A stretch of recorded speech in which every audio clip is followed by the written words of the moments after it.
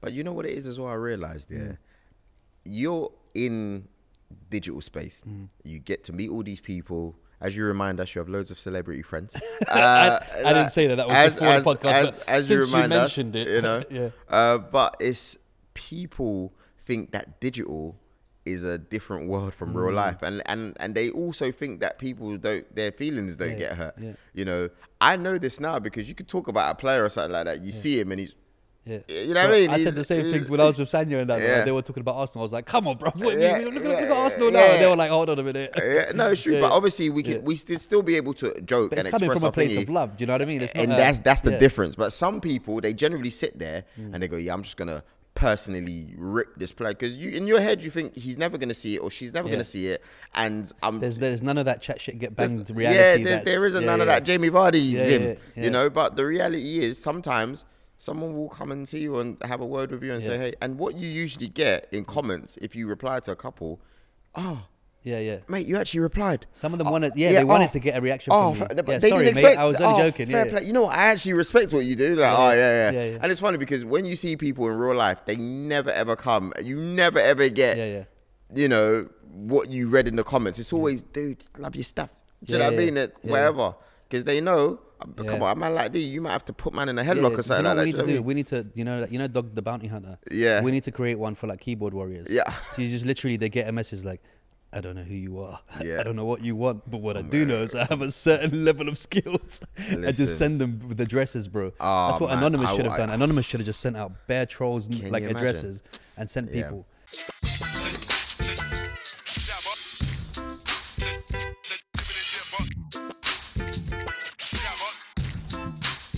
Guys, welcome to another episode of Jibber with Jabber. Today, I'm really excited because we have one of the biggest Man United fans in the world here. Taking the mic. I've only been here for like 5 seconds. What? Joe, what's happening, man? Listen, I had to start it like just that, so bro. you guys know, I'm a gooner for life, COYG, come on, you gunners. Yeah, I had you to, know what bro. it is. Because I thought, you know what? How can I start this where I'm going to make sure he's got fire in his heart straight away, bro? I'm Mr. Arsenal. Do you know how much I work with these Man United man all the time, bro? I got to, you know what I mean? They got to know what time it is. You got to represent, bro. You know? So welcome back to Dubai, man. Welcome back. Thank you, man. How's Dubai treating you? You know what? Yeah, it's okay. This one's a short trip, you know, specifically came out just for a little break, but I had to make sure that we linked up, AJ. Do you know what I'm saying? Yeah, for sure, bro. I mean, it's a long time coming. We kind of, it was sliding doors the last time. I was like, come on. And you were like, I'm on the plane. Were we supposed to do it in September? Yeah, the last time that you were here. So did we speak before that? No, I think it was a random one where I messaged you and I was like, yo, come. And you were like, I'm not going to turn the plane around, but I'll do it when I come back. Remember. That's what I'm saying, man. But there's a lot going on your side. You know what I mean? I'm seeing some good stuff. Like, you know, when you go through IG, like sometimes, you know what this world is like. You don't have the time to consume everything. So if you lot are consuming this right about now, thank you very much. Because I know you could have just went on another YouTube video. But I'm seeing amazing stuff that you're doing when I see it online. And even coming here. You lot don't know what's going on. Like, chauffeured over here, the sparkling lights at the top. I thought it was a flipping taxi vehicle company. Nah, it's his. It's his. And on top of that, you come in the studio and it's just welcoming. Some of the best coffee that I've had, not just in Dubai, in the world, by the way. And giving me that C4. That's you know what I mean? Trying to blow me up. I'm just gonna buzz you up, man. Yeah. But yeah, man. Like literally, like here at VUUZLE, bro, we're just trying to create something different, bro. Like an experience that, you know, when you come in on the show, and especially that we kind of don't tell you before. Yeah. Because you know, people will be like, yeah, come, my setup is sick and blah, blah, blah, blah. We're just like, come do the podcast, you know what I mean? And then when people come, there's always the same reaction. They're like, hold on, what's going on here, bro? What kind of things going on here? You know what? We have so much in common. Like we could be twins. You're just a bit taller. I mean, you know. Is it? Just a little bit tanned as well. That's the only difference, bro. Not as gymmed out as well, but yeah, I'll take that. Only difference. Yeah. Like totally between us is you're a bit taller, otherwise we look exactly the same, bro. Listen, this is like the first time someone ever said that I'm a bit taller than them. You know what I mean? Bro, look, when I get Kevin, when I get you on, bro, I've been trying to get Kevin on for a while. He's coming on, and that'll be a good day for me. It'll be a big day, literally, figuratively, and it really will. Listen, I wish you the best with that. Yeah, man. Bro, let's talk cheeky sport, mate. Yeah. Let's take it back to the beginnings. I mean, I know you've spoken about it a million times, but there's a lot of guys here who are sitting on the 495th floor of a building going, what is this cheeky sport? I don't know, but it sounds good. So explain it. You know what? Yeah, Cheeky Sport is my baby. It's a blessing. It's the company that we created that allowed us to get into the digital game. So before starting in digital, I used to be a business analyst, CRM analyst in pharmaceuticals. Yeah, I kind of saw that. Yeah, the brand there that I wasn't too fond of. Or AstraZeneca. Yeah, bro. I used to work for AZ back in 2014, 13 or something like that. Yeah, that doesn't make it any better, bro. I'm just telling you the truth, innit? So if I say it, then no one else can say it, innit? Yeah. So yeah, basically, it was like I liked the pharmaceutical industry. I was just like a guy that graduated, and I was just like happy to be in a job. Do you know what I mean? Like really, like most people. And I remember when WhatsApp came out just after BlackBerry BB times, and it's all about WhatsApp. BB, So me and my friends are like, messaging, bantering, football jokes, everything. And then I kid you not, my arrogance was always, hang on a minute, I got some funny friends here. Why am I not getting paid for this? All of this is going through WhatsApp. Even back then, that was my mindset. I thought to myself, this is ridiculous. We need to make sure that these jokes come to life. So I could see that the trend was back then, you're talking on WhatsApp. And then I could see that fans would be tweeting celebrities and celebrities would tweet them back. Brother, do you know what that meant? Like when it came out, I was just like, no way. That just opened doors. You're like, hold on a minute. They're actually replying to this. They can reply. And these times I ain't got no Twitter account, by the way. I'm just looking at everyone else's. And I thought, wow. Next thing you know, I thought to myself, okay, so what's the next step going to be? It's going to be Twitter. Then it's probably going to be Instagram. And I said this, and then I thought, but then it's going to be face to face. Let me get in there, right? So that by the time it's face to face, I can do this. And one of my biggest dreams, obviously it's going to come around in full circle by the end of all of this. One of my biggest dreams, my goal was very simple. I want to create a platform or be a part of something where I can tell people my football opinion. Like Rio Ferdinand and Ian Wright, they were the two names that I said back in 2014. I don't know why. I just thought, because growing up, those were the kind of people that I looked up to. And I'm not just saying Rio for the sake. I promise you, you can go. It happens. No. Forget that. But like Ian and Rio, for me, especially because they were like going into the punditry, but it was almost I mean, I know Rio was still playing. It was at QPR back then, but come on, QPR. It didn't really count that one, did it, Rio? Did it, Rio? Rio, that one didn't count, did it? We're not going to talk about that one too much. But yeah, so from back then, so then what I did, I reached out to my close friends at the time, a few, even more than my close friends, just friends in general. And I said, listen, I got an idea. I want to like do a football show. I got a room. It weren't as nice as this room, people, but I got a room. Shout out to my boy, Ice Elliot Blake, who does a lot out here in Dubai as well, properties and everything. He's my mate Kaz's friend as well, who Kaz buy property, does these things as well. You're going to see him on this show soon anyway. But I said to Elliot, I said, yo, I need to rent out your studio space. Rented it out. Next thing you know, I had a bunch of friends that came, and we did some budget version of what you're trying to do here now. Not like it was really like bad, but we did like a debate show. So we asked questions, the crowd answered back, and terrible editing. It's somewhere on YouTube, like the very ever first episode of Cheeky Sport. And I thought, this is sick. It's like, I just knew there was something there. I can't explain it. I could just feel it in my balls, you know what I mean? Like I just feel it. And then I asked my friends to come back the next week, and they were like, nah, I'm busy, I can't come back. I'm like, like, it's not that they didn't like it. They didn't have your vision. They didn't have the vision, and people are generally busy. You know what I mean? They're thinking, I got things to do, mate. I thought, I can't be begging these people to come back every week, and me renting out a studio every week as well. It just seemed a little bit mad. So then bit by bit, I started going to games, trying to get things right. Like, okay, cool. Are we gonna film and talk outside, the fans? What are we gonna do? And I looked up online, and there was only 2 channels, in my opinion, that were doing an amazing job at speaking to fans outside. And it was Arsenal Fan TV, right? Shout out to Don Robbie, my guy. One of the guys passed away recently, right? Yeah, Claude. Yeah, that's really sad. Yeah, I knew him pretty well, to be fair. But it was Arsenal Fan TV, and also Full Time Devils, where they had the likes of Stephen Howson, who I work with now, Adam McCullough, Adam McCullough was one of the first people that I saw, and he's another one. Like, there's some really good personalities out there that you need to connect with, whether it be Don Robbie, all these people, proper pioneers. So yeah, I would go trying to film, talk to them or whatever, and some of these people were actually receiving. Not everyone, but some of them were. And as mad as it sounds, I think it was like Robbie tweeted me back like, "Hey, I see what you're doing," and I like that gassed me up for 6 months. Like it gave me the fuel to go. That was a full tank of petrol ready to go.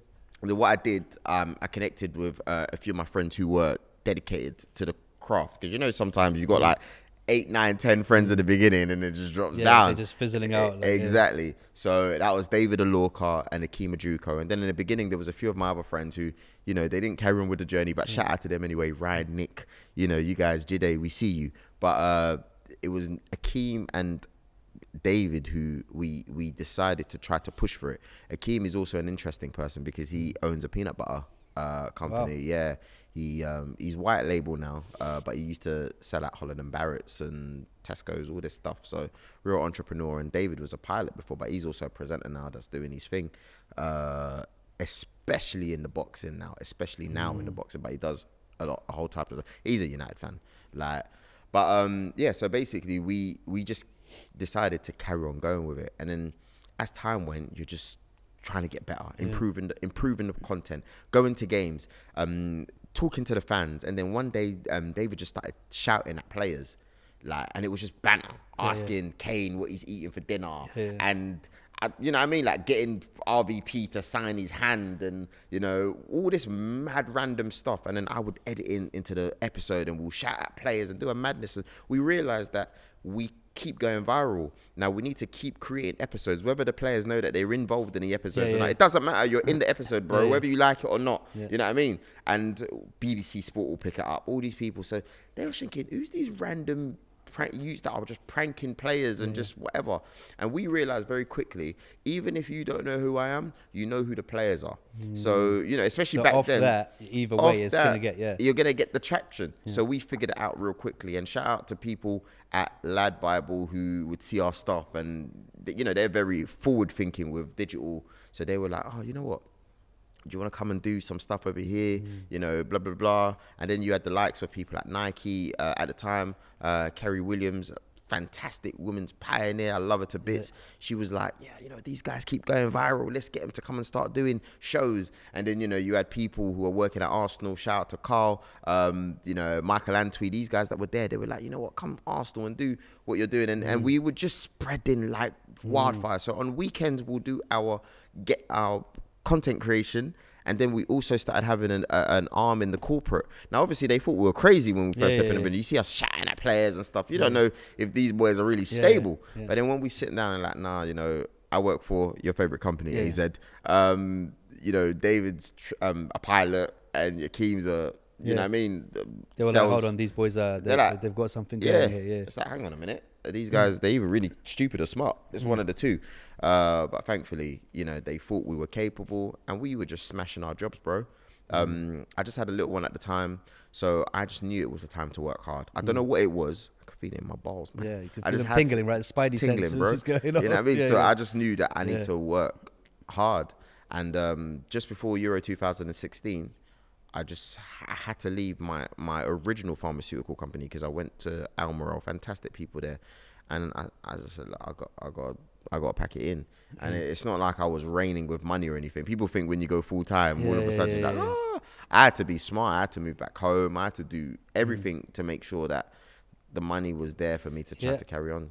But this is the thing that people don't realize, and this is, I mean, Gary Vee says a lot of this kind of stuff. He's like, listen, you need to stop worrying about what people are thinking and start thinking, okay, what sacrifices do I have to make? Because I see the bigger picture coming. Do you know what I mean? And people, a lot of the time, they don't see the bigger picture because it's not theirs, right? They don't see what you're feeling. They don't see the traction. They just, you know, oh, these guys are doing something. It's not going to amount to nothing, or it's going to, or even if it does, it's easy for them. Like, they don't see the behind the scenes of all the sacrifices you have to make and all the kind of the stuff as it's happening. You're feeling it. Like, even the little things, like going from, you know, 100 views to 200 views. To a normal person seeing that, that's nothing. But to you, you're just like, I just 2x'd my, my views. Everything's a double. All the cards you give and you tell people subscribe to the channel, all that kind of stuff. It's all, it all counts. and you have to make it count. It's a business. Do you know what I'm saying? In fact, I'm going to go back to doing that, you know, door to door. I'm going to print out some 5 cards and I'm going to go to the stadiums and make sure they're all laminated and stuff, you know. And I'm going to stick them under the seats and stick them to the seats. Listen, I don't care because I've done the grind and I'm willing to do it again to make sure that we achieve what it is that we're trying to achieve. That's why I respect your thing. Do you know what I mean? Because people, even you kindly getting me out here, kindly, right? You still have to organize for transport. You still have to make sure that your team's sorted. You still have to make sure you're available. You still have to make sure your wife's okay for you being okay. I don't know who wears the trousers at home, but you got to make sure. You know what I mean? So people, even the accommodating someone is just as important. That's why I'm respectful with time and respectful with people's efforts because people don't understand. They don't see it, and they don't see what goes on behind the scenes. And the funny thing is, it's like, I had this conversation with my brother when I was first starting the podcast, and he was like, nah, bro, you need to be niche. You need to only do fitness and personal training and blah, blah, blah. I was like, no, fuck that, bro. I want one day to be a stripper and the next day to be a scientist and then the president on the next day. And then, do you know what I mean? I want to make interesting content. He's like, nah, it's never going to work. Oh, and wow. I was like, but sometimes it's the people that love us the most. Yeah. And they do it. He They didn't don't mean do it. Yeah, they don't do it. He was thinking, I want to try and get you there faster. But then I was like, no, bro. Like, you know, Confucius, choose a job you love and you never work a day in your life. So the way I'm doing is I want to do what I want to do. Do you know what I mean? And let it work. And like, when I look at my phone now, compared to when I started, it's like when I first started, it was 2-3 of my friends. Are you one of those people now that you're doing well, you just ignore people? Nah, not at all. I don't like people like that, you know? Not at all. I try to not ignore my audience. It's impossible to speak to everyone. I answer every message, bro. Is it? Every message. Listen, it's going to get tough. And it's getting tougher, I know it is, but I try. Yeah. And especially the genuine ones. Do you know what I mean? Yeah. When you see someone who's genuine, like for example, the other day when I had Sanya on and I kind of got Mikhail to kind of hide upstairs and I told him, he can't make it, whatever. So he surprised him on the thingy.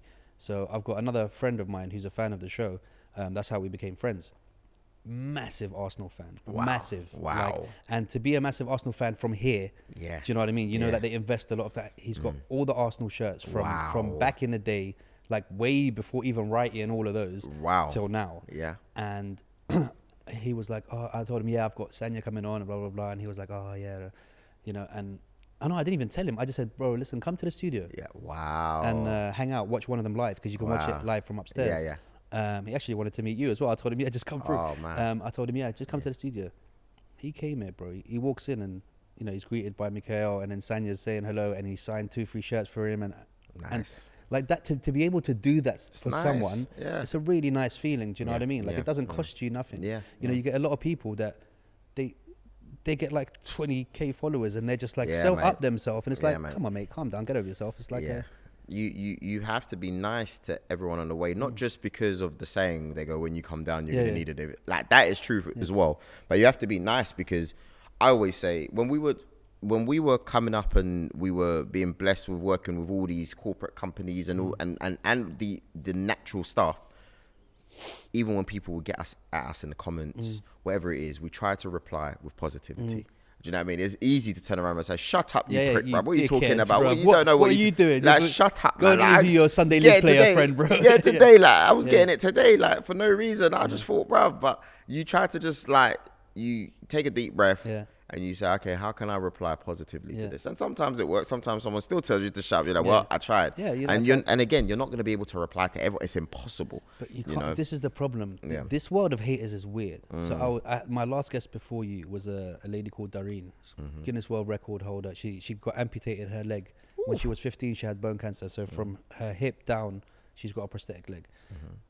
Even her get these weird hate comments of people making fun and stuff. And I'm just thinking, where are you in your brain and in life when you want to do that? Do you know what I mean? It just doesn't make any sense. But you know what it is as well, I realised, you're in digital space. You get to meet all these people. As you remind us, you have loads of celebrity friends. I didn't say that. That was before the podcast. As you remind us, mentioned it, you know. But it's people think that digital is a different world from real life, and they also think that people their feelings don't get hurt. You know, I know this now because you could talk about a player or something like that. You see him and he's Yeah. You know what I mean? I said the same thing when I was with Sanya and that. Yeah. They were talking about Arsenal. I was like, come on, bro. Look at Arsenal now. Yeah. They were like, hold on a minute. Yeah, no, it's true. But obviously, we still be able to joke But and it's coming express from a our place opinion. of love. Do you know what I mean? It's not And that's the difference. But some people, they generally sit there and they go, yeah, I'm just going to personally rip this player. Because in your head, you think he's never going to see it or she's never going to see it. And there's none of that chat shit get banged reality. Yeah, there isn't none of that Jamie Vardy you know. But the reality is sometimes someone will come and see you and have a word with you and say, hey, and what you usually get in comments if you reply to a couple, mate, you actually replied. Some of them wanted, they wanted to get a reaction from you. But they sorry, didn't expect, mate, I was only joking. Fair play. You know what? I actually respect what you do. Like, yeah. And it's funny because when you see people in real life, they never ever come. You never ever get, you know, what you read in the comments. It's always, dude, love your stuff. Do you know what I mean? Whatever.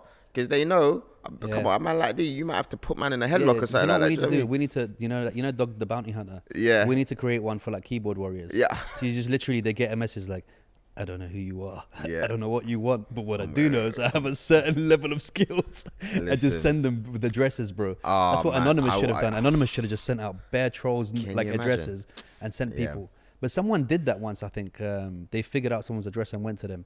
And they filmed it. It's on YouTube, And the guy just pranked, bro. He's just like, I'm so sorry. I'm so sorry. You see what I'm saying? And it's one of those ones there where I'd rather turn a hater into a subscriber. You know what I mean? If I can. Not even that. Into a person that thinks. Into a decent person. Exactly. Because that's also what you're doing. Because when you do when they do change, they're kind of thinking, hold on, I was a bit of a dick for no reason. Because it's there. Especially some of these guys, they could have started off on the wrong foot. And sometimes now when there's Arsenal results, they'll hey, Joel, what do you think of? And I'm not even getting into the whole, the racist stuff or the abuse that we get. That's a completely different. We're going to get into that. We're going to get into that. That's wild. You know, like it's mad when you see that. We're going to cover that for sure. Yeah. But before we do, because that's some juice and I want to save like every 20 minutes, we're going to spit some juice at you. So I want to, how did it feel when you started getting stuff? Because you do a lot of other sports as well. So that's what some people don't realize is like you're just all over the place. Do you know what I mean? Making sure that you got your fingers in a lot of pies. And you know, and that's essentially, if you want to be a TV personality or something, you need to be flexible. You need to be able to. So when you started getting the Sky Sports and the NFLs and all that stuff, like, when was it when you were like, hold on a minute, this is something's actually happening here? Do you know what? We started getting booked for quite a lot, whether it be myself or especially David at the time, because we were like a duo. Do you know what I mean? And you know, we're good now. We went through our stage where, you know, as friends, you go your own way. But we're good now. We're both doing our own thing, whatever, and it's great. You grow in it. Like, you know, some people, once they go their own way, mate, that's it. You know what I mean? Like, and no deck, it's done. You know what I mean? Like, it's just mad. But for us, it's been completely different. We've been able to shoot up and stuff like that. And when he says shoot up, he means shoot up in the industry. Shoot up in the industry. Not in the alley behind Tesco's. I don't even know what that is. I don't even know what that is. No idea. But yeah, so basically what we realized when we were in the industry is that our authenticity of not knowing what some of these sports were is actually an introduction for brands to use you. So for example, when I went to my first horse racing event, I didn't know about horse racing. And that's what it is. They want to bring new people into the environment. See, back in the day, it's just like, no, you're just football. That's all you know. You stay there. Well, no, make your own rules. Just because you did fitness doesn't mean you got to stay in fitness. You want to know about, you know, athletes in this different area, that different area. There's no rules, bro. There's no rules. And the people you bring with you also don't know about it. They don't know. So it's even better for them because you're like, all right, guys, listen, we're going to talk about fucking horses. None of us know what horses is, but let's figure this out together kind of thing. So they're just like, they're getting a whole nother niche of people that they didn't have before. Let's go. So what did you learn from horse riding? What I learned is flipping fun, and there's people with money there. You know what I mean? Bro. So, you know, especially in this country, like, we own a couple of horses. Oh, wow. That are and then winners. You know. And winners, then you know. Bro. Winners, bro. Yeah, I like that. You know how much some of them horses are worth, bro? How much? Like, you're talking double figure millions. You're joking? Yeah, bro. You're joking? No, yeah, bro. What, AED or pounds? No, bro, pounds, bro. You know the horses that go to, what's it called? You should know this because you commentated on it. What's that horse? I went to enjoy the event. What's the big event that they do every year where the horses race and all that stuff? They got loads. But it's a main Ascot one. Like that, Ascot. So the winners and the thoroughbred horses, they're worth millions. You're bro. joking? Yeah. Really? Yeah. Probably. I mean, it makes sense. They're the ones that disguising a camel and trying to put it in there. Bro, I saw something the other day, bro. This is no word of a lie. Yeah. So basically, there were people. So they're doing these beauty pageants for camels, bro. Only in the middle of the sand in the desert. Did someone say, "Let's get our beautiful camels and compare them"? And some people started getting disqualified because they were doing Botox and lip fillers. No way. I swear down, bro, on the camel. Wow. So they were like proper getting, like, that's how deep it goes, that you got camels out there with like lip fillers, Botox, all that stuff. So they had to be like, hold on a minute, like, you're not allowed to do that. Can you imagine trying to do that in the UK? Bro. The animal activist people will go nuts. Bro. Trying to do a lot of stuff in the UK is difficult, bro. It's a bit mad. I think cancel culture is becoming ridiculous now. Really? Yeah, bro. It's like, look, I mean, I know for a fact I'm going to get cancelled about 18 times next year because I speak my mind. And it's not in a sense where I have any views that are really bad, but it's like I should be able to say my opinion. It's just an opinion. Do you know what I mean? Everyone should be able to have their opinion. And when you see like comedy now and a lot of stuff that... What, Dave Chappelle getting cancelled? Stupid. It's just stupid, bro. You reckon? Yeah, ridiculous. It's ridiculous. I don't agree with it. It's like comedy should be the only place where people can say pretty much where they want because it's a joke. It's framed as a joke. Like, unless they leave there and then go and do some raw stuff. Like if he was like a transgender, you know, anti-transgender activist in real life, and he went out with big boards every day and really tried to make their life difficult, then you could be like, all right, this guy's a bit of a, you know, he's taking a piss, like he's making life difficult. But it's just like, get over it. I like Dave Chappelle. You know, that's all I can say about it. Like, I like Dave. I think he's one of the most creative people that I've ever seen in my life. And I still haven't been to one of his shows yet. Yeah. But I'm due. I went to one here a long time ago. Did he come here? Yeah, he came here years ago. He comes here quite a lot. Is it? Yeah. Yeah, he came to the UK a few Chocolate. times. I haven't. It's a doodle, baby. Oh man, I love classic. It's just, you know, his voice as well. His cadence, like, hey. He's the man. He's definitely someone that I look at. And if you take, for example, his skill set, and it's what we were talking about before, I'm really about going against the grain. When I get to know someone, and I can see that that's what they're on. Obviously, it's good when someone's business savvy or whatever. Okay, he's smart, he's done this. But someone who, you know, like, for example, your brother said, nah, just do this. And you said, no, I'm going to do that. And as weird as it sounds, when I hear that, immediately, that's my guy. Because you're like, that's like me. Like, it's just and I understand it. Yeah. And I know that whether it becomes a multi-million company, you know, or not, you still enjoy doing it, like, brother, as well. No one can turn around and I kid you not, I see so many people every day, and they, for example, they might see what it is that we do or what I do, and they go, wow, it must be so great that and, you know, just to do what you want to do, man. And then I have to remind myself that not everyone. You know, shout out to everyone who's going to work and they're doing their thing, but some people generally want to get out and they can't. And it's tough and they want to, and then I go, oh crap, oh yeah, I was just able to fly out to Dubai and do a podcast. This is work? Is it really? Yeah, do you know what I mean? Do you know what I'm saying? Like, so I have to remember that. So back to where we were on our journey, right? Because I know there's different, there's different in tangents in that, if that's a word or not. But so after we realized that we were getting booked, AJ, we were just like, going here, going there. Euro 2016 comes, and we got taken by a company out there. We went out with one of the lads, Ben Haynes. I think he's a leader in our digital industry. We went out to the Euros, and boom.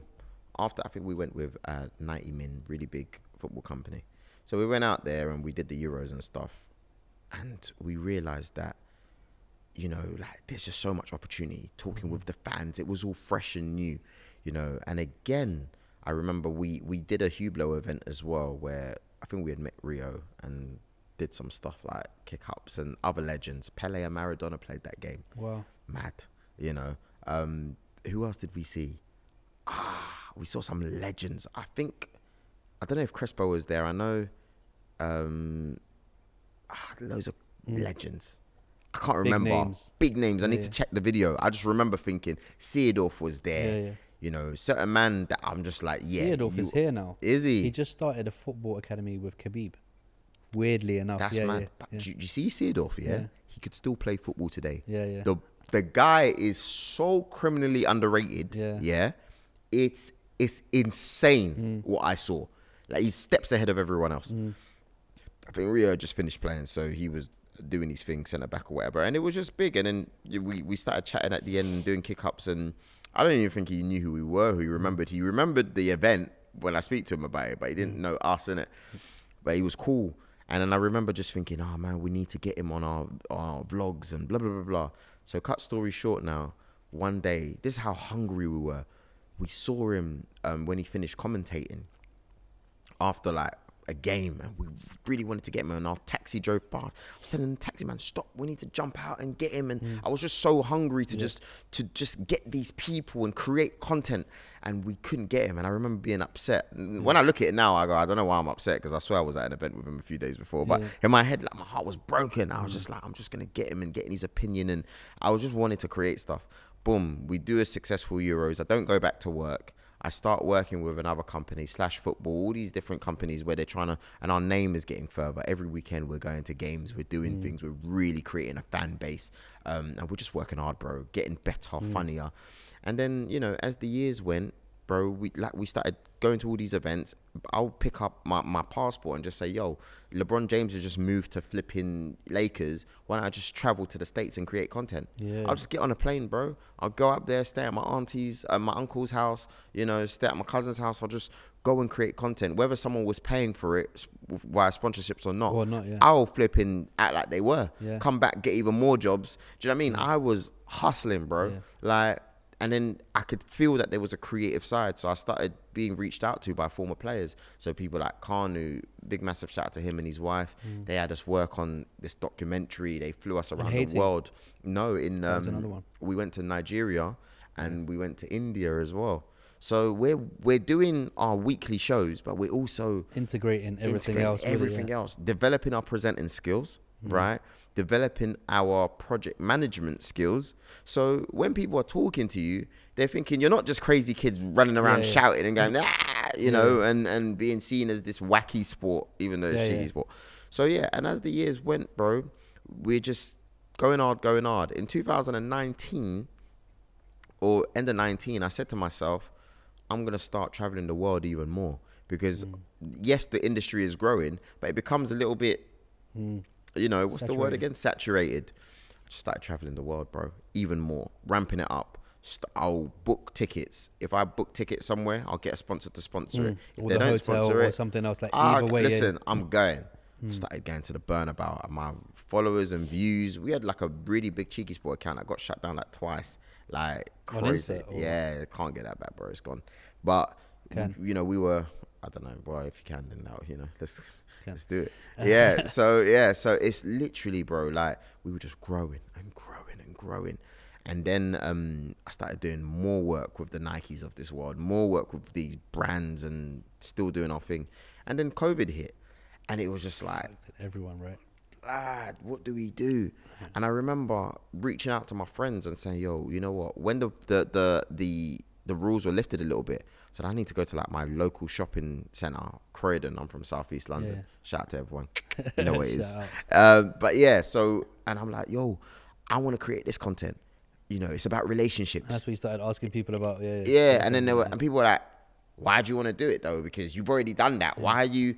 But again, that's not football, and you're just it's like, not, you're not listening, bro. You're not listening, because everyone's doing kick-ups with socks. Like, I'm not doing that. The The whole world is doing that. Like, I don't toilet want rolls and toilet. shit. I'm not trying to do that, bro. Like, I think I did it on my stories like once or something. I'm like, I'm not doing this every week. Do you know what I'm saying? And I just weren't on it. For me, content should be, you know, engaging. And I think just before that, I skipped a story. Actually, I started going to all these events, and I would bump into Rio again. Like this time it was a FIFA event with Rashford and whatever, and we were creating some sick content. And then I'm like, yo, Rio, like, I don't know if he remembers me at these times or not, but I'm like, yo, listen, I'm the guy, man. We need to do something like, yo, like if you need that. And he's very like, you're like, I can already see 3 years from now. So get in now. Yo. This is an early opportunity. This is Bitcoin, bro. I'm Bitcoin in the beginning, bro. Don't miss out on this coin, bro. I'm going to use that in the future with someone like, I'm Bitcoin, fam. What? I'm NFT, bro. Do it now. Do it now, bro. Because you don't want to be the one that's looking back and telling saying, I didn't invest. But he was so, the thing I respect about Rio and I see as a visionary, right, is that's why 5 was ahead of its time. He saw it 10 years ago when he was getting Billy Wingrove and, do you know what I mean, Jeremy to go and do kick-ups with Ronaldo, Robinho, like, to have that vision before someone was doing it. The magazine, all the stuff that him and the guys were doing, him and Chris and the guys involved, I just thought, wow, like, you were really ahead of your time. And when I had seen him at that event, they had just tried to stop him from doing the boxing. You know, because he was trying to box at one point. And I thought, it's so weird, isn't it? Again, when you're trying to do stuff, he got so much flack for doing boxing. Who the bloody heck is making the most money out of boxing now? Bloody KSI and flipping Jake Paul and, do you know what I mean? It's the same thing. Bradley knocked out, what's his name, bro? I don't even want to get into it. Was you know how much money he made?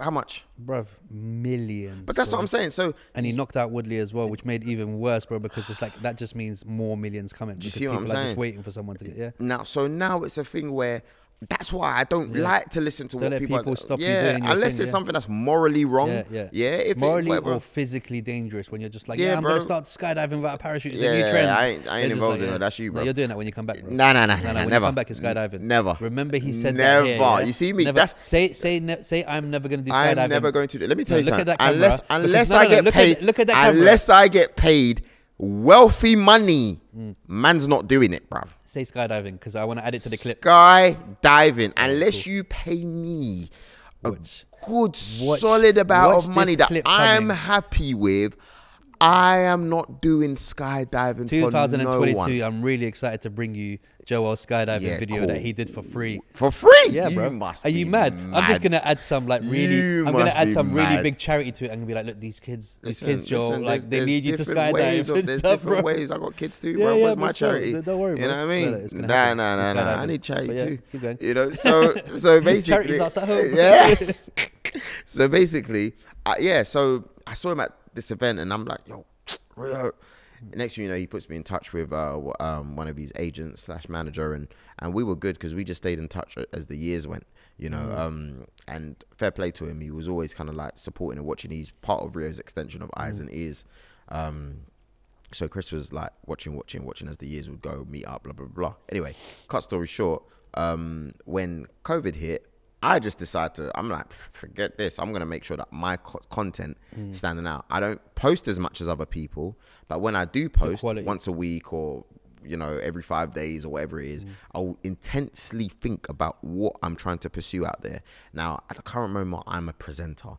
I know that I don't get 10 million views when I post, but I want to obtain jobs that show what it is that I can do. So I'm going to post what I do, my qualities. Do you know what I mean? So that's why I'm out there talking to random people on the street, you know, doing this, doing that. I'm holding the microphone, bro. So when people start to associate you with the microphone, there you go. You know, so you don't lose that. So then I'm just doing project, and at the same time, I let them know, yo, you know, I also do this right, and I do this right, and blah blah blah blah. And when people trust you and you got a good name, you don't look down on people. Good name, you go and you do what you're supposed to do. That message is so directed for someone. He ain't dropping names. No, it's not even that. It's to everyone. Yeah. Because what you find, I think you said this off camera, or maybe on camera, people start to get a little buzz and all of a sudden they forget who they are. Yeah. You know, or nah, man. If it's worth it, where someone's not just trying to use you, if it's something that's worth it, let's try to do something. Be good to your fans. Be good to the person that's saying, yo, I like your stuff, bro. I really support. Especially if, you know what I mean, they're doing it and it's genuine, bro. Like, make sure you're appreciating them. Don't look down on them. Because sometimes you could be looking down on someone because you think you've got more followers than them, but you don't know that they hold the keys. They hold the keys. Yeah. You could look. The janitor could be the janitor. Guy that it could be my man over there in the blue shirt. Shout out to him. Or the brother that looks a little bit like Thierry Henry on that side of it. It could be him. You know what I mean? Yeah. And yeah, so literally that was it. And doors were opening for me during COVID that other people didn't have. Yeah. You know, personally, I was going through some stuff. Touch on a little bit. Yeah. you know, I didn't see my daughter for personal reasons, but I channeled all the issues I was having when I had to, you know, sort all of that out. But I channeled it towards You're work. just using it as wood for the fire, man. You're like, all right, cool. Literally, So man. You know what I mean? Throw it in there and at least the fire's burning. And let's yeah, go. man. And I'm a believer of God, so I will just be in church. I'll be doing what I you know, I felt I needed to do to keep myself focused and improve as a person. So then after that, I kid you not, I'm still like, we do this thing called tithes. I'm still giving my tithes. Every time I get paid, I give my tithes. I was doing things that are, you know, what I call principles, innit? That what we live by. Just mandatory standard stuff, bro. You like build and offerings, everything. It becomes a mantra, bro, because it kind of like, you, without doing it, it just slowly seeps into you so much that you start to do it so naturally that it's a first thought before anything else. It's the first thought.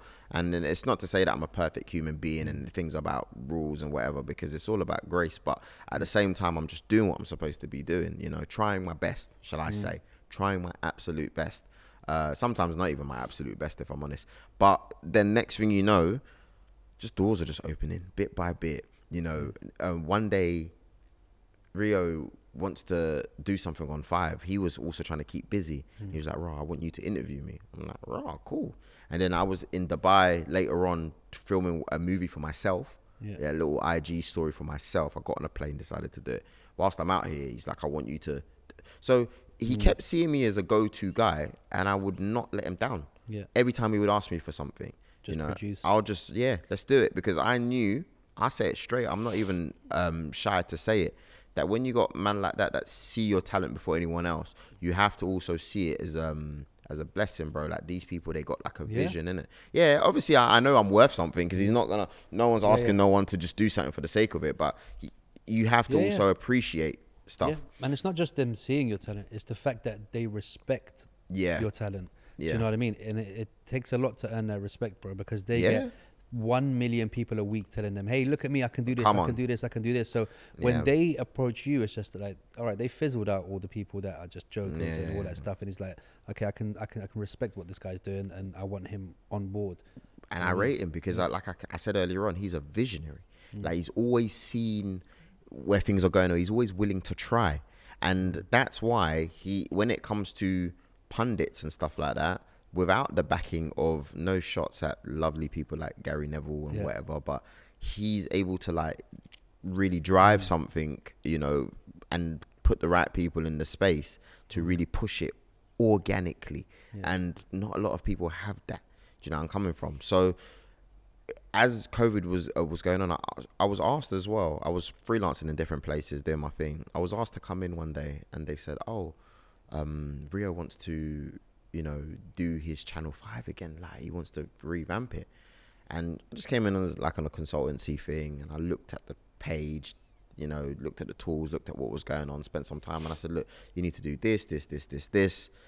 You need to get Howson, because he's got this resource to the Howson's like you." Like, pisses me off sometimes, Howson does, I'll be honest with you, you know, but he's very clever, you know, like, he's very talented when it comes to a lot of stuff, like delivers journalistic content very well. And his setup, you know, he's the closest person that I've seen that will go and be like, "I'm doing this, that."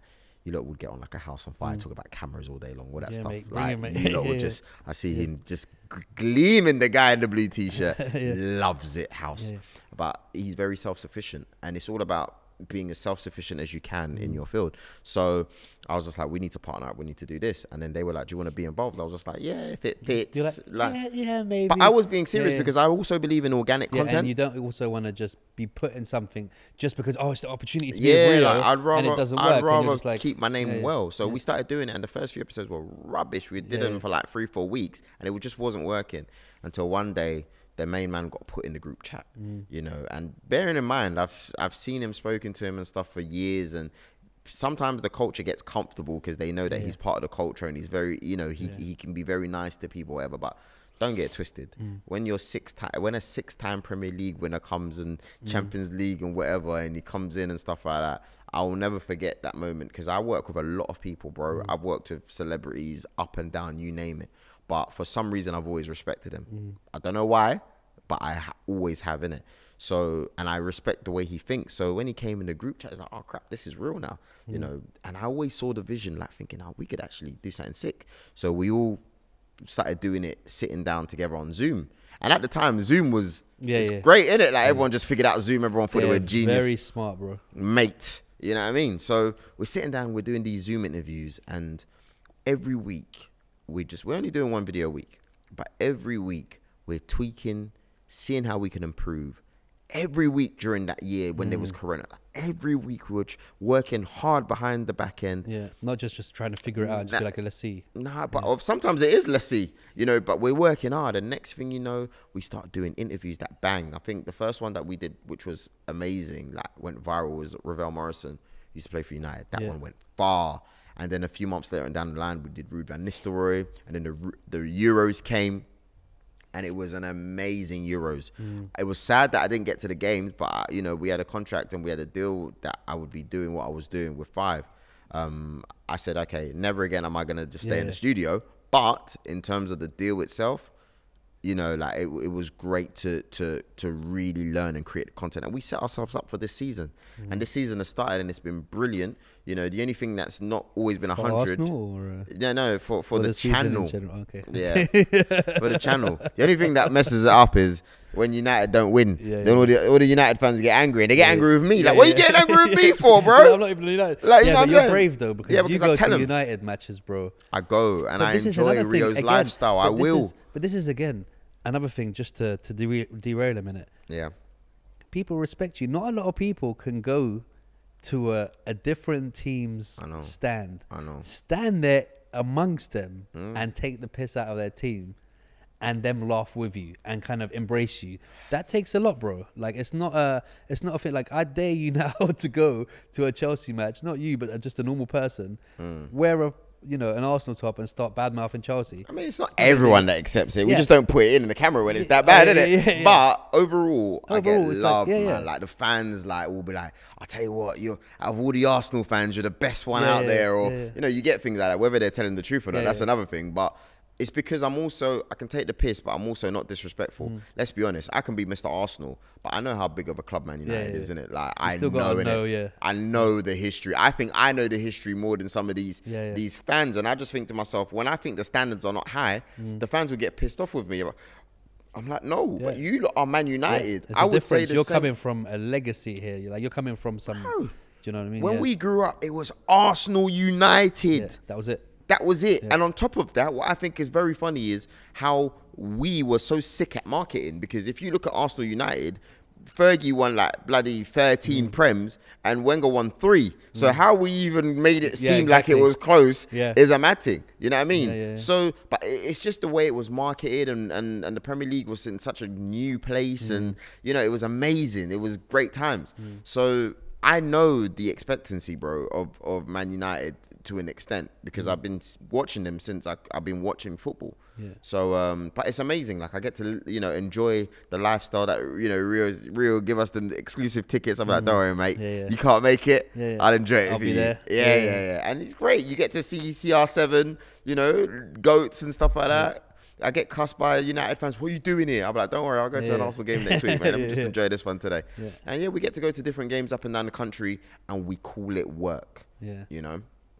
Work, but, you know. I mean, now that you're getting a lot of brand deals, and this is something that I kind of had to check myself with, because it's C4. Shout out to C4. Shout out to C4. But it's okay, when people are offering you money and stuff, it's easy to look at money and go, oh yeah, cool. All these people want to pay me to do stuff. But then you got to be careful, bro, because you can't just take every. Not all money is good money. Yeah, exactly. Not all money is good money. What do you look for when it comes to brand deals and these kind of things? Am I selling the audience short? Like, I'm not trying to be involved in something that I know that I wouldn't buy myself. I wouldn't, you know what I mean? And I think back in the day, if I'm to be very honest with you, on Cheeky Sport, we would just do anything because we just needed the money. Do you know where I'm coming from? Like, and what that did is it just kills your audience. It killed our audience massively. You know, we had a channel that went to over 100,000 subscribers. We stopped taking care of it. It just died. You know what I mean? But luckily we was able to evolve, you know, but really and truly, it just died, you know, because, and one of the reasons why it died is because you need to treat your audience like people? Would I just come in your house numbers, and not numbers? Would I just come in your house, you know, with muddy shoes and mud it up and then go ha ha ha, yeah, and then Get walk yourself out, yeah, darkness, I mean, yeah, get you know what I mean? yourself I ain't gonna do no Dave Chappelle and some Rick James on you. You know what I'm saying? Like, so it was. I just feel like darkness is. You know what I mean? But the way it's just like, I don't remember putting my feet on. Yeah, I remember putting my feet on Eddie's couch. You know?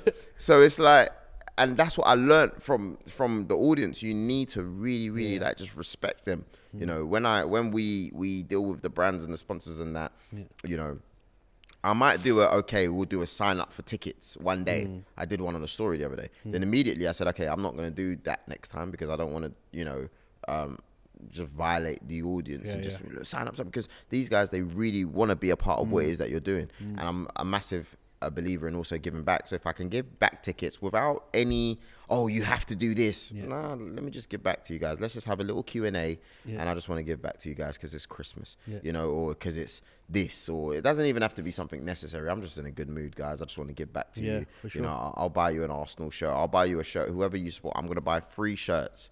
You know, and let's just let's come up with something, and you know, things like that. I'm big into shirts, man. I love my signed shirts. Really? You see my house, when you come to my house, my wife is like, all right, listen, I'm trying to our living room can't take this many shirts, bro, because I got a lot of exclusive shirts and match worn shirts. From everyone. So I've got 2 really nice ones from Ronaldo and Dybala when they played in Juve.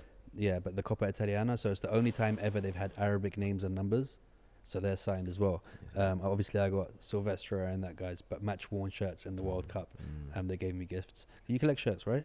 I don't. I feel like I've given. If you see the amount of shirts that I've given away, because you got to remember, we used to get our hands and our face signed. Like Eden Hazard signed it. I know, but I think when you do it on a weekly basis, it almost becomes a job. Like we used to see these players come out of a tunnel.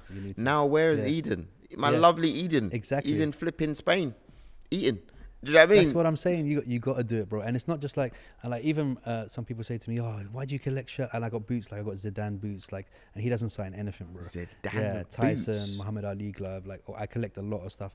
And it's not just because of you can resell them later. It's because when my twins are older and they're like, "Who's Zidane?" And I'll be like, "Come, sit you down." Put the TV on and be like, let me show you who Zidane is. Like, do you know what I mean? And just show them stuff. Poetry.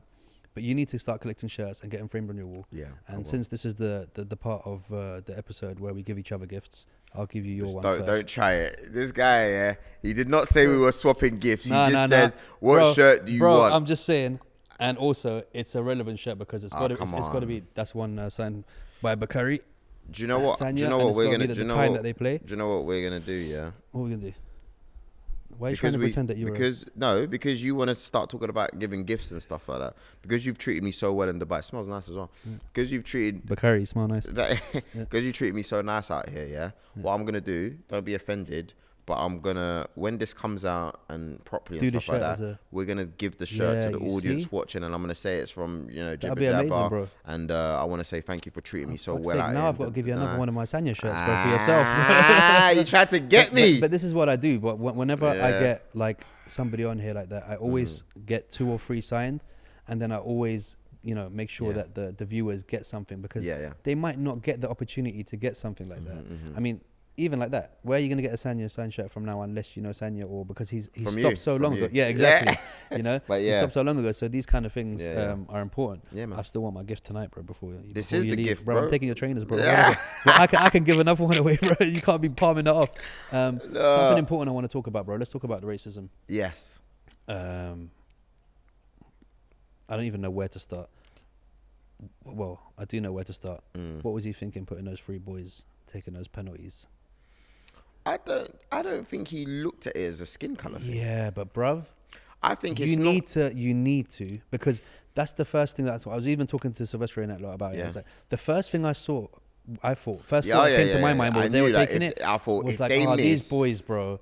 But like that's not free thing. Yeah, we shouldn't think like that. I'm not thinking of that. But we all thought that. We thought because of these fuckers. I know what's gonna happen. Bro. I know. I knew that the monkey emojis were gonna come, and I knew that stuff. And I was like, guys, please score it. And when I saw the 3rd one, I was just like, for fuck's sake, bro. Yeah. Not for anything else, but just feeding for them. But that's, I think where tactically I would have done something different is I wouldn't have had Rashford come on so cold, or whoever came on so cold. Yeah. Like, I feel like Sancho was cold. Like, you could see that there was a lot of... You got people like Grealish who's jumping around the place trying to get your attention. Yeah. You know, and he had to come and correct it as well. And he said he wanted to... So, you know, if for example, that was Southgate's fault on that side, that's a football mistake. Footballing mistake. I don't even think it was Southgate's fault. Yeah. If it was. I just think it's fucking racism's fault. Like, we shouldn't be in a position where we should be doing it. Yeah. If there's a footballing, okay, maybe I should have switched the penalties. That's one thing. That's just penalties. But when you're talking about skin color and abuse and this and that, that's got nothing to do with, you know, Southgate or whatever. In fact, like, you know what I'm saying? You're looking, thinking, why are we thinking like that? Why? Why? And why will you go and kiss... Like, you'll get the same guy who's proper NF racist who'll kiss Andy Cole on the head after he scores a goal and hug him. But then you can be racist at the same time. Like, football's the only sport that can kind of make you forget you're racist. Do you know what I mean? You see all these, and the funny thing is, you see even sometimes when you go to games, you know, because they think no one's watching. I've heard it in the stands, bro, everywhere. Not like you get Eastern Europe and they're throwing bananas on the pitch and stuff like that. Yeah, I see that online, and I've got a question to ask you. Yeah. Are they coming up to speed with the fact that it's not right? Because when I see like England go to these mad places and they're still doing it, or sometimes like, are they? Where is it not clicking? That's what I don't understand.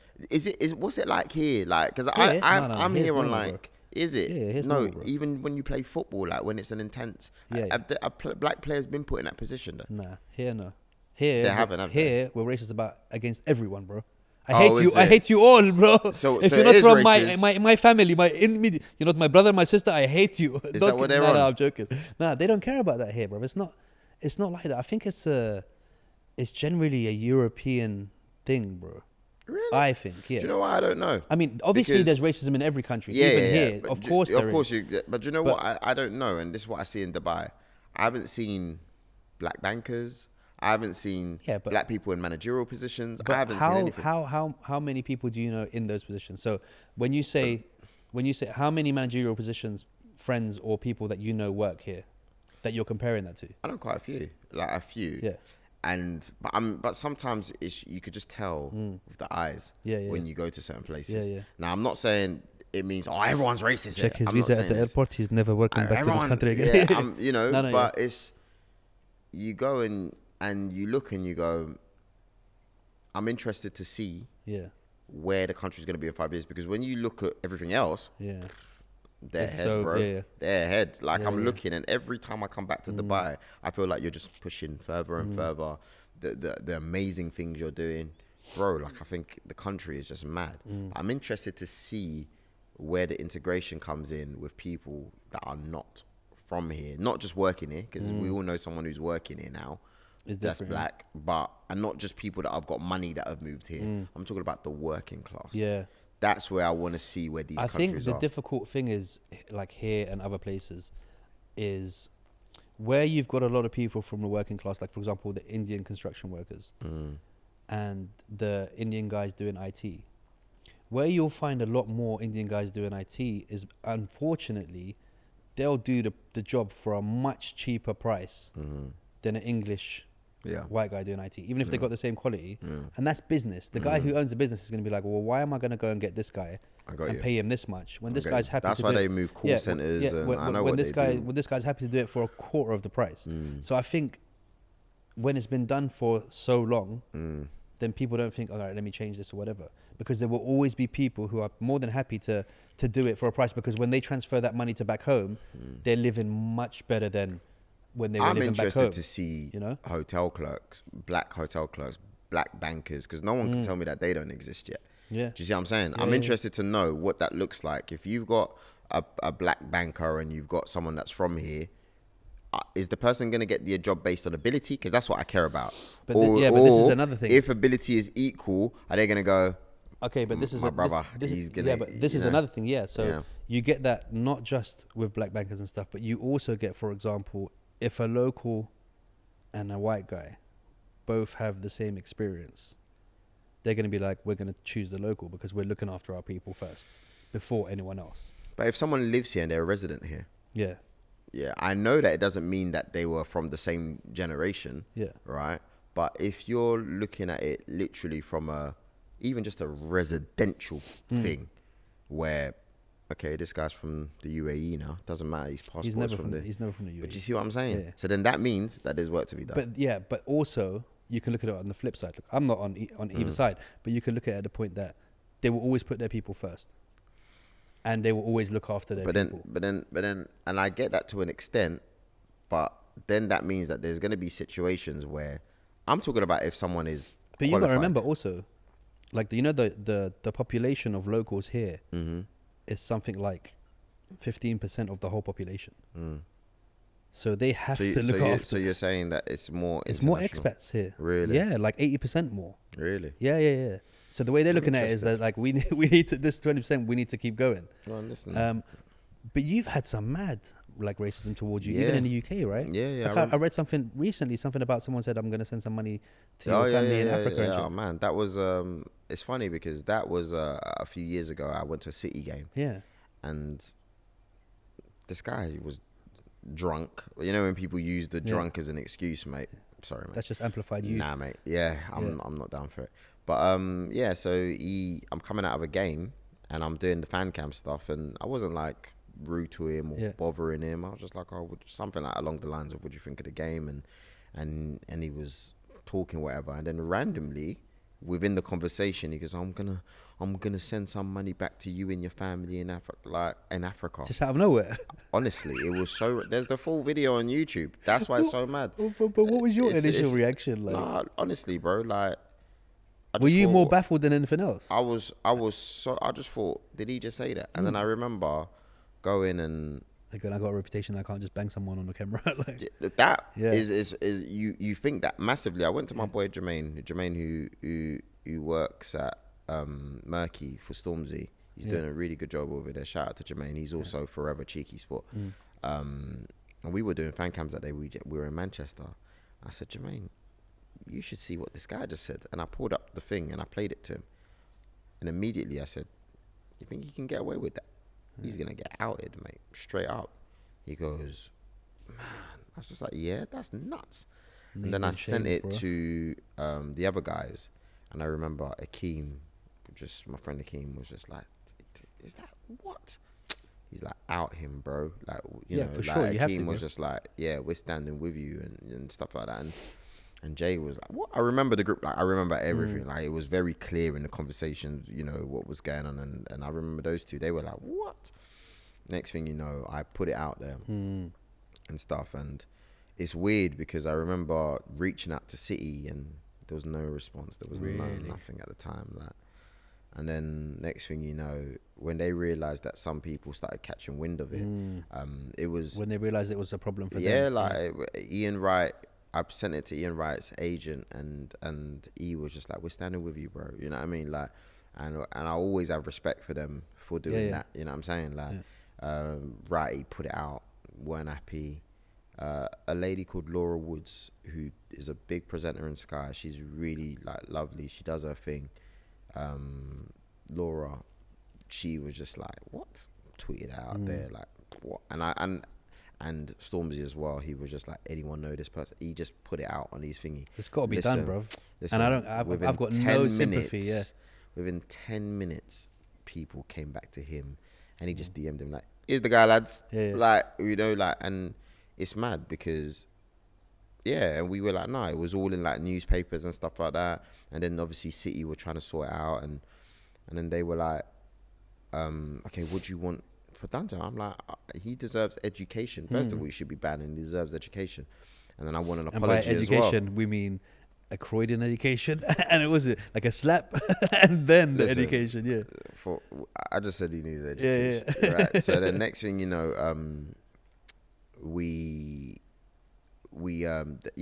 I said, you know, he's going to have to apologize. And he wouldn't apologize. He pretended to apologize online or whatever he did, or he had gone off IG, whatever he did.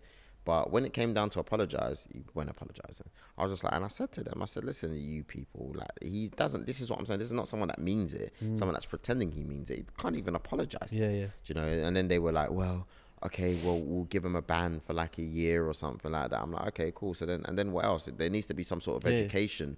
Do you know? I'm not just one of those people that says give them a ban, because it's like, if you haven't really, if your mindset doesn't change, or you don't, you know, you don't have an education, then all it is whatever in it. You could just go get your mate's ticket and then go sit in another stand and no one even knows. Do you know where I'm coming from? So there needs to be a mindset change, and they were like, well, you know, kind of like that's all that's gonna happen, and next thing you know, that was it.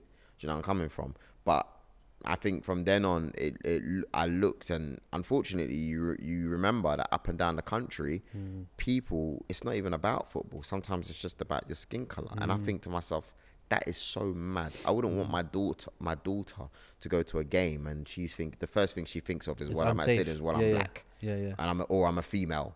Like, that's mad. Like, do you know what I mean? Like, you shouldn't be looking at your gender or your skin color or whatever in it. Like, she should be able to go to games and be cool. You know what I'm saying? Like, you're not supposed to be looking at people and just thinking, yeah, well, that's just all mad. It's mad, bro. The whole thing. I mean, again, I've spoken about this so many times. It's like how like racism changes when you are relying on one of your athletes that's black. How like your opinion changes. Yeah. Like, you know, in America and all that stuff, it's like, oh, when you like Benzema said it the best. He said, when I score, I'm French. When I don't, you know, Algerian. I'm an Arab. That's bad. Do you know what I mean? And it's true. That is so bad. It's true. It's like when it benefits racist people, like for you to win them World Cups or gold medals in the Olympics and all that stuff, it's fine. Yeah. If you look at our whole French team, the Pogbas, you see what thing he said as well? They had a dude. big thing when they were like, we need to, and me and Bakary spoke about that. I'll show you the clip. It's quite interesting to see because you know the whole 2010 World Cup thing, France, it was a mad one. So I had both opinions. I had Bakary's opinion from inside. That's the team, interesting. And I had Mikhail's opinion from watching it from the outside, what he thought of all that stuff. And, you know, they had the thing where they were, he was like, the coach was like, oh, we need to kind of look at our quota because we have more African and North African players in the team than white French people. And it's just like why? But their passports, are they not? So that's like you said, you will never be. Yeah. It don't matter if the passport did it. It don't matter if you're a resident. It don't matter if you're this and that. And that's why I just think, all right then, you know, like, but yet you'll use them though for commercial reasons, that's what I'm saying. To make the money off them, to benefit and that. But then it's a shame, but you know, I unfortunately don't see the world changing anytime soon. That's the issue. What people think, I mean, obviously we need to take steps in the right direction to try and minimize as much as possible. Yeah. But I just think it's going to be a long time before everyone's unified, bro, because that you got too many closet racists, too many of that stuff that's going on. Yeah. And it's not just racism about black people, it's Arabs, it's you know, I mean, back in the day Arabs it was no blacks, you know, no blacks, France. no dogs, no Irish, bro. Like back in the day, they used to have that on pubs. Irish were after dogs. Do you know what I mean? Imagine that. They had dogs first and then Irish. It's like, it's just horrible. It's everywhere around the world. And I think it's such a pandemic in itself that's going to take a long time. Like just like Reagan said, bro, it's going to take aliens to come when we're all like, okay, we're fighting against them now, so we need to unite. It's a mad. No, it's it's too deep. But you know, we're going to keep on fighting the good fight, and I think that's why it's important to speak about it and to be respectful about it as well, because you know, these are very sensitive topics, but to have open dialogue. You know, before it would be taboo to go on a show and we'll talk about, you know, I used to think, oh, great, if I call out someone racist in the office, you know, you were looked at like, look at you, he's the guy. Troublemaker, the again. Black card. Oh, God, why don't you just get over it? Here we go. Like, again. It's like, but it's not. It's like, yo, like, this is a reality. If there's, you know, like, it's all a bit mad. So, yeah, there's a lot of stuff as well in it. Like, it's not just racism, but there's a lot of stuff. But that is key. Uneducated, bro. Yeah. And again, like, look at it. This is a simple thing. Like, in America, you know that after 2000, after 9/11, the most people that were getting the racism towards were Sikhs. Well, yeah, because you can imagine. But Sikhs are not Muslim, bro. But it's because people look and they go, because they're wearing a turban, all the same to me. That's what people are thinking. You're not even. And they were like, "Oh, you Muslim," and all these Sikh people were thinking, "Hold on a minute, I'm not even Muslim. What are you doing, being bro?" respectful to it. It's the uneducated I think that's the problem as well, bro. Yeah. That imagine a whole race of people were being victimized, and they weren't even the people doing it. Yeah, they just look at your skin color. Do you know what I mean? You know what I mean? Or something that they don't know. Yeah, like you're talking about. It's fair, bro. It's fair. Honestly, man. But anyway, what else we talk about? Yeah, but you know, bring it back. Yeah, I mean, this is not much of a better subject, but you got some flack. Let's talk about the Newcastle malarkey, man. What happened in Newcastle? When you made that video. Oh, on ITV, Good Morning Britain. And this is the thing. Do you have to be careful about what you say? Because we spoke about this before. I don't want to be careful about my opinion. I want to have an opinion. If it's wrong, people are more than right to educate me or to talk about it and bring it up. That's happy. That's something you got to be willing. I agree. I'm willing to be educated where I'm not. You know, where I don't know. Or I think for me, it's funny because when you do those shows, when you know, you go, okay, I'm gonna come on, and you have to try to study both sides. I think it's very important to try to study both sides. And when we spoke about the Newcastle owners coming in, and people were like, oh, should they come in? Should they not? My whole thing was from a fan's perspective, a Newcastle fan's perspective, simply that. Of course they're going to be happy. But you said that as well. This is the thing that I was baffled because I was like, what is he saying? Yeah, of course they're going to be happy. You know, like, come on, it's like Abramovich and whatever. Like, of course, when there's the takeover from a footballing perspective, Man City or whatever, the fans were going mad in Newcastle. Yeah.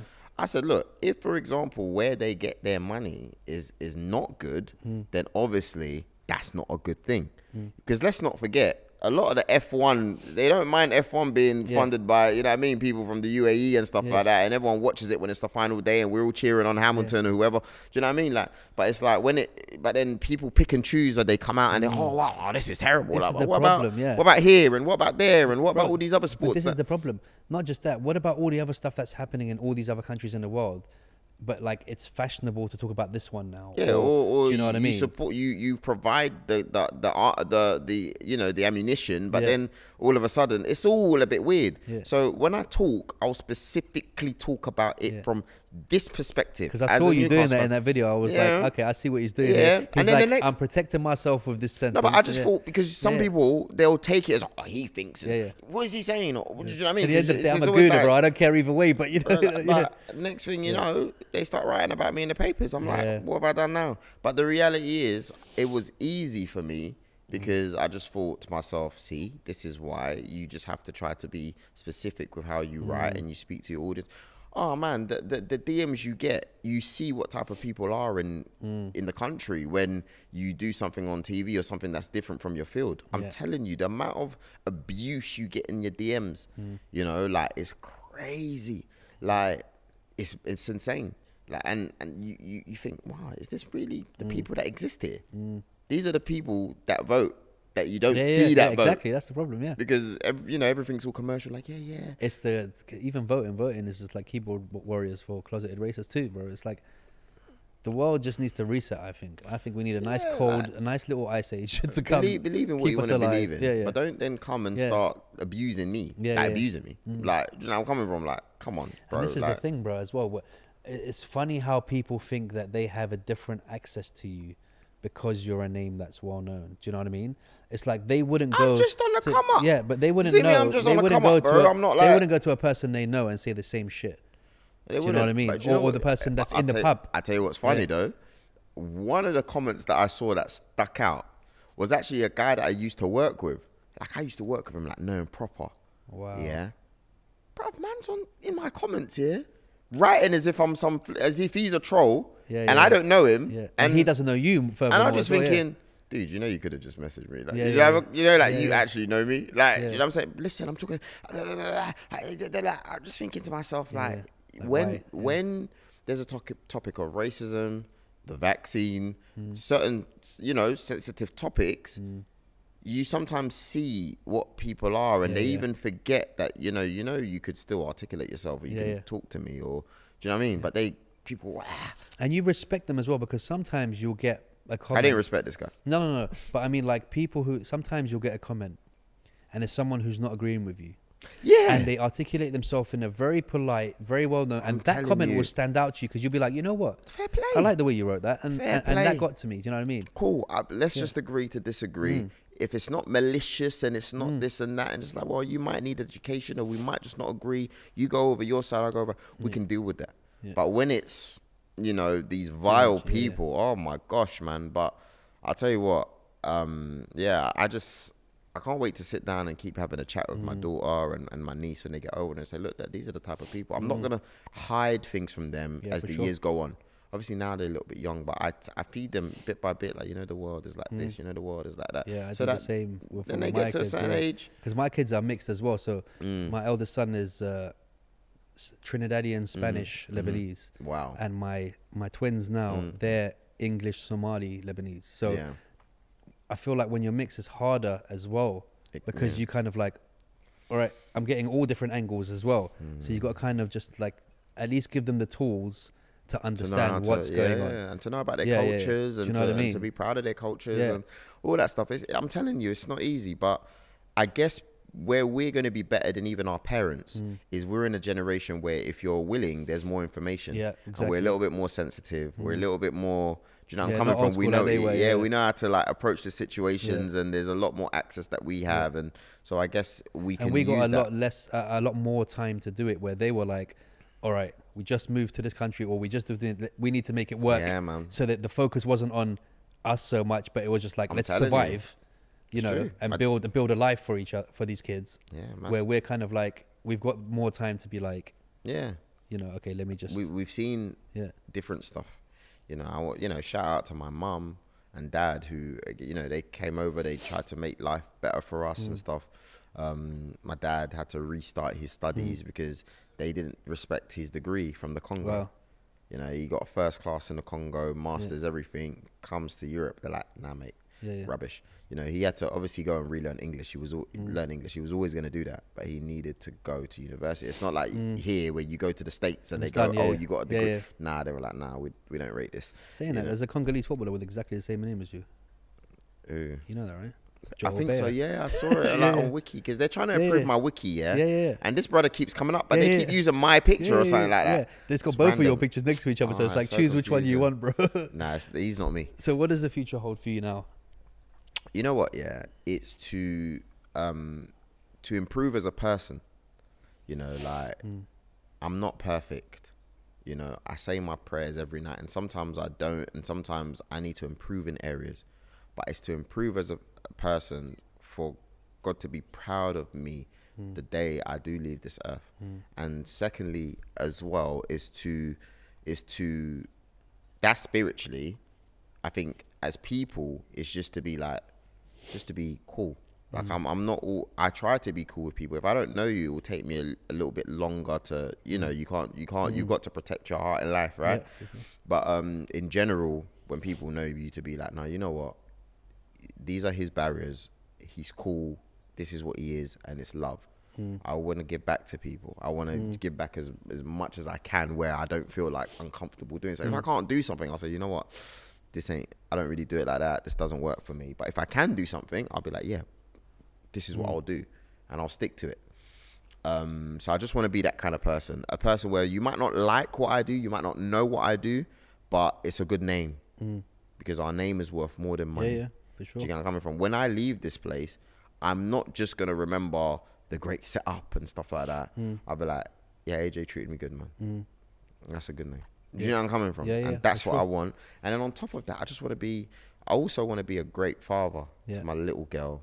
I love to bits. You know, everything, bro. My daughter, you know, she's... Believe the children are the future. Mate, you know... Yeah, it's mad. We were talking about that before, right? Yeah, like, our kids, man. Like, and sometimes, you know, people might think, oh, yeah, you know, it's just some online stuff. And it's not. Like, the love I have for my daughter and my niece as well.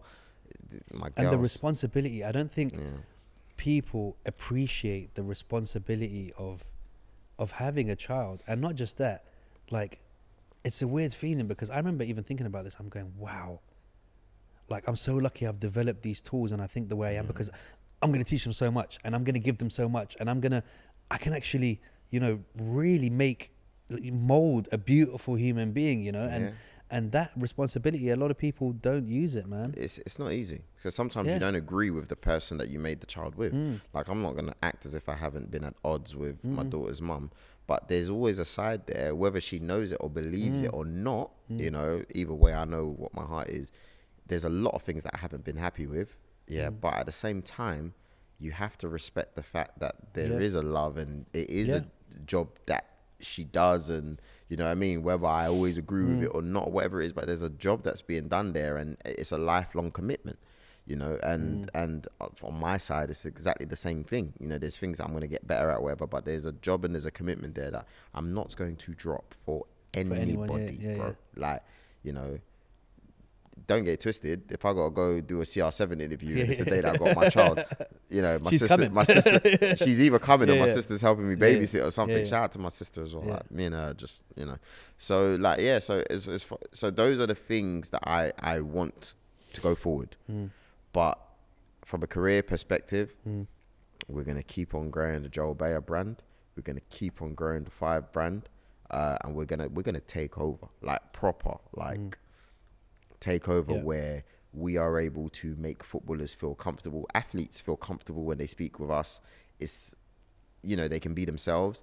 And we're going to be innovative with the shows that we create to really become, you know, that space where people can enjoy content that they've always wished to see, or they didn't even know they wanted to see.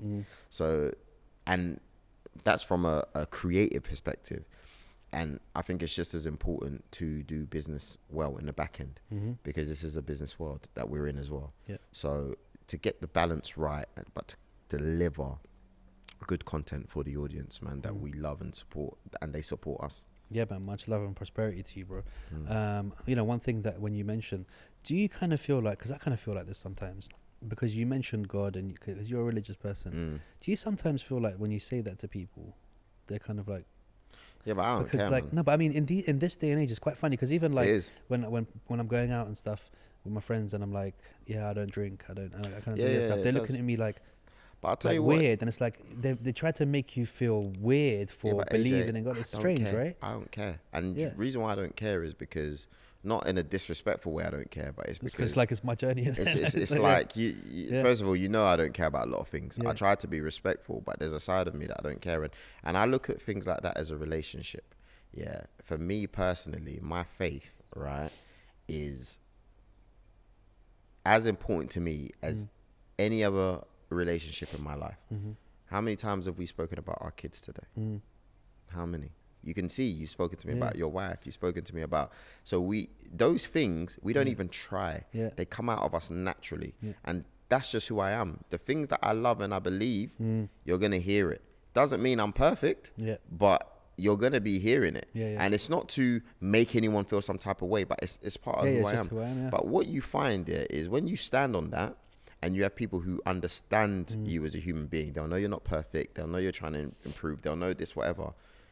After a while, people respect it. And it also brushes off on people too.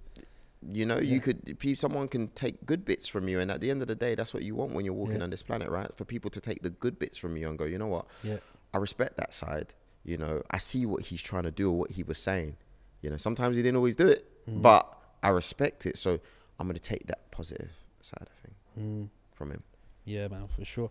Bro, I want you to end something straight to that camera, because you know, we've been through a lot of the same things, you know, building a brand, going through it and all that. You know, obviously it's a lot of self-belief and persistence and manifestation and these things. What would be your, you know, if you could leave a leaving thought with people who are trying to start and, you know, to keep going, and what kind of tools can you pass on to them for people that want to get into the digital world and want to brand themselves and do that? Well, part of it, I always have, you know, you might not be a believer. I'll tell you what works for me, because, you know, there's things that work for different people. What works for me and what works in general is, if it's your calling and you're a spiritual person, even if you're not, ask for that calling, man. Just like, yo, is this my calling? Find that out. And sometimes you're, how do I get that answer? You're not going to get an audible voice all the time. But you know what? You try things out. I think a lot of people, they don't try, so they never know.